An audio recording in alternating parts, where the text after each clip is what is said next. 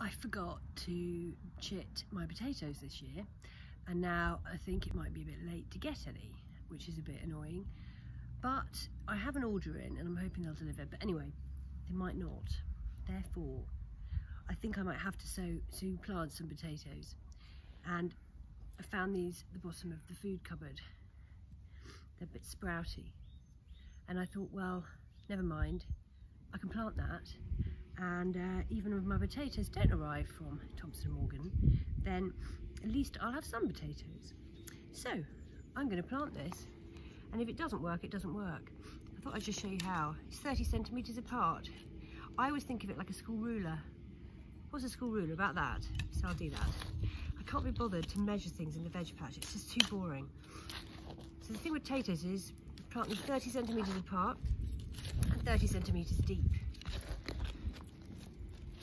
And hope the dog doesn't put the tennis ball in the hole every second you try and dig, which is what she does.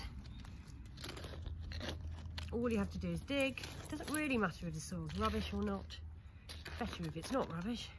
But potatoes are pretty relaxed about things like, get off, Lizzie. All you have to do is dig that hole,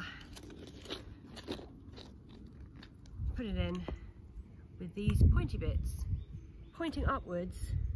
That's probably not quite deep enough actually, but never mind, it'll be all right. Chuck it in like that and then just put the soil back on top. Try and remember where you put it, with a stick or something.